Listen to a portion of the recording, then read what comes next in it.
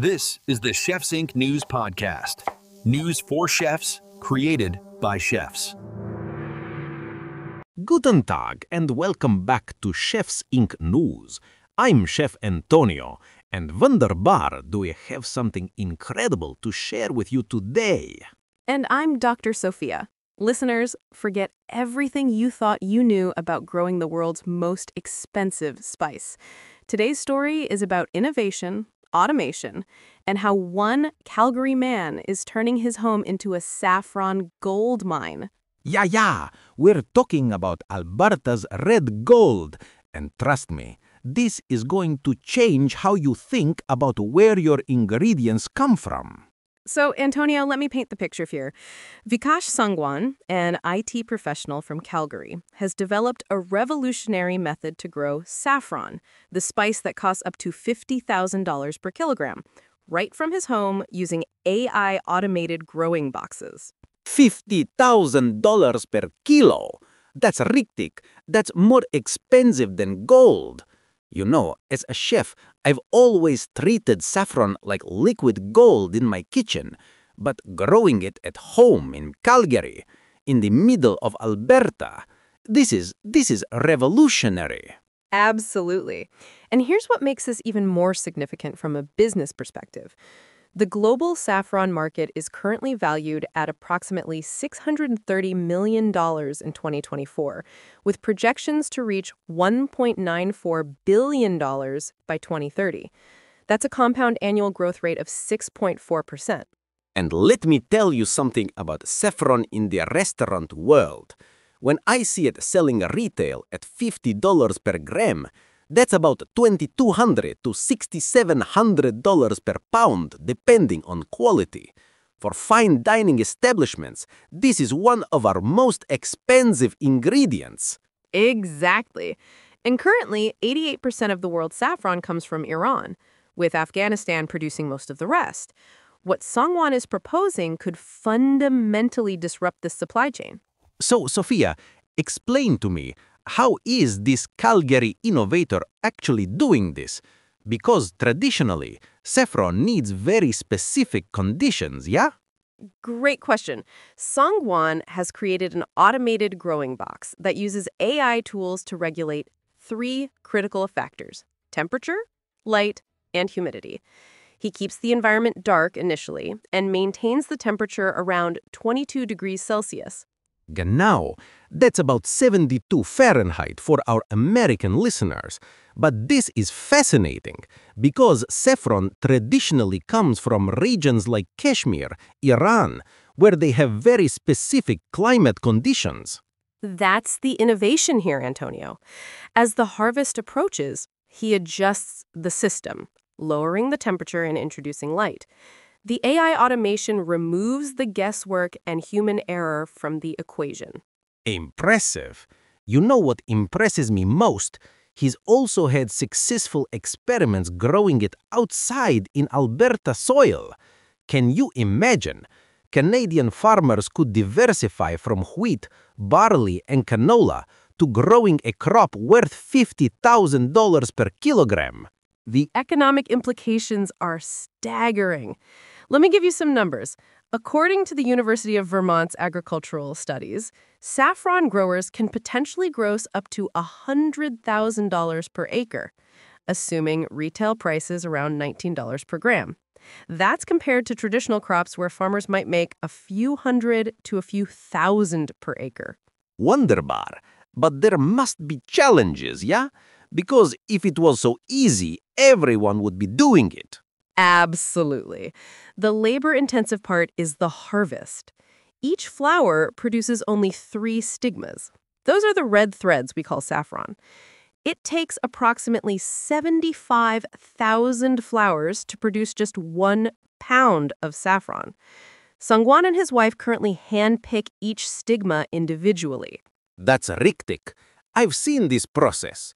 In traditional saffron farms, entire families wake up before dawn during the 6-week harvest season to pick flowers while they're still fresh. But here's where it gets even more interesting.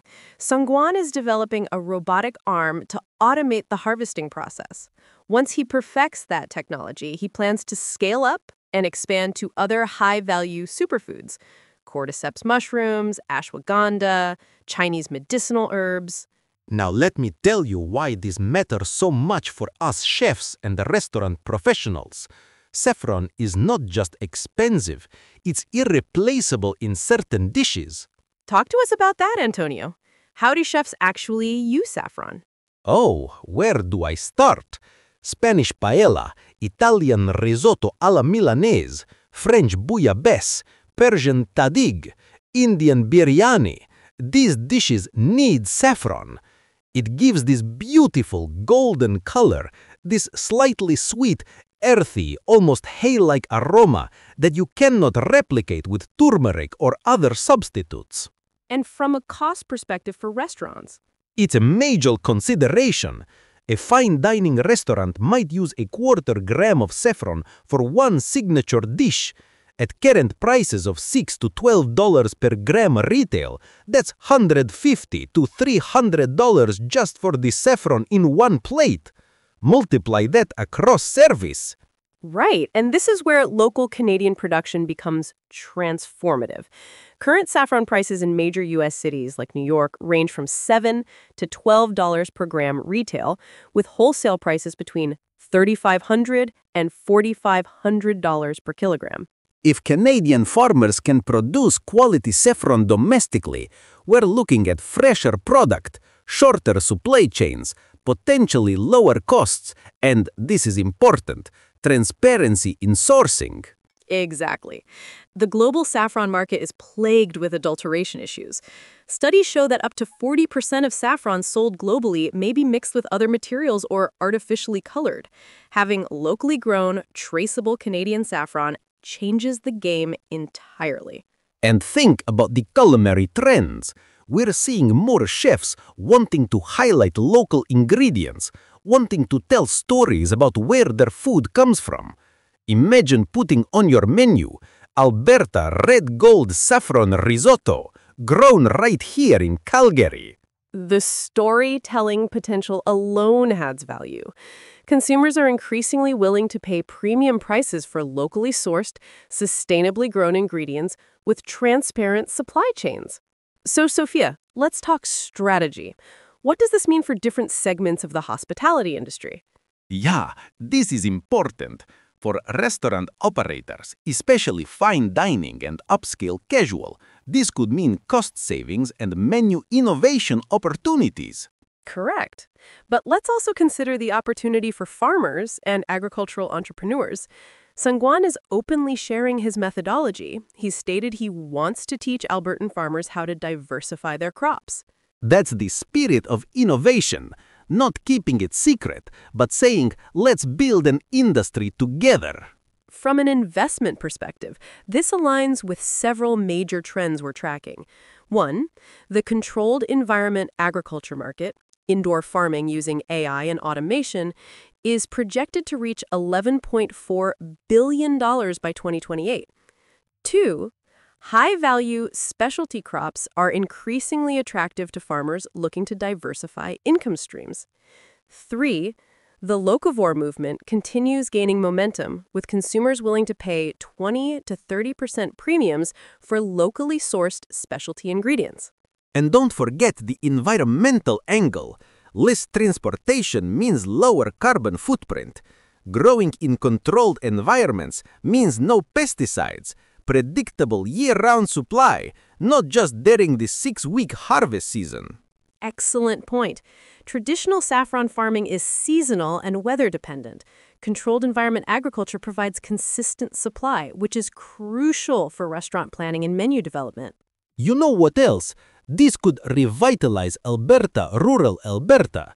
Small farmers with just a few acres could set up these automated boxes, generate significant income, and stay competitive in modern agriculture. The economics are compelling. Let's say a farmer invests $20,000 to $30,000 in setup costs for an automated growing system. If they can produce even 2 kilograms of high-quality saffron in the first year at wholesale prices around $30,000 per kilogram, they're looking at $60,000 in revenue. That's a potentially rapid return on investment. Genau. And the Sangwan perfects the robotic harvesting. The labor costs, which are the biggest expense in saffron production, drop dramatically.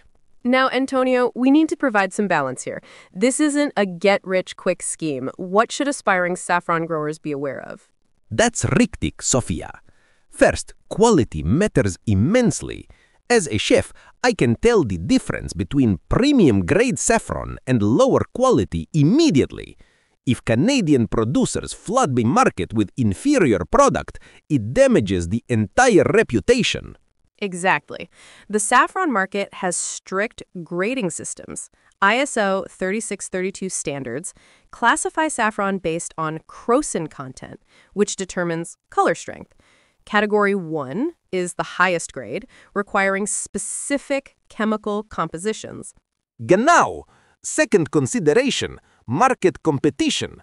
Iran dominates because they've